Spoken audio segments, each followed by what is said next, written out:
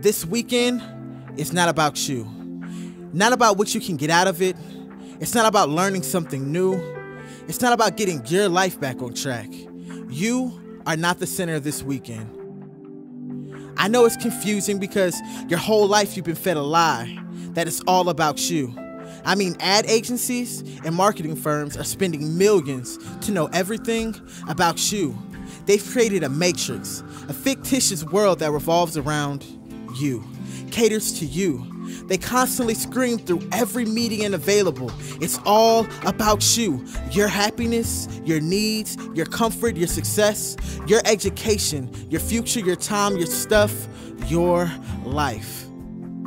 In 1543, Copernicus discovered that the Earth was not the center of our solar system. He sparked a revolution that turned the scientific world upside down. The sun, not the Earth, was the center of our solar system. It's time for you to experience this type of Copernican revolution. The reality is that life is not about you, and it never was. It's all about God, His glory, and His fame. He is the center of the universe, Him, not you. This weekend is a revolution.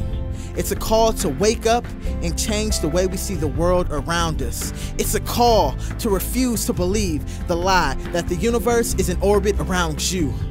To revolt against yourself. To recognize that God is the center. The universe revolves around Him. Your life could revolve around Him. Welcome to the revolution.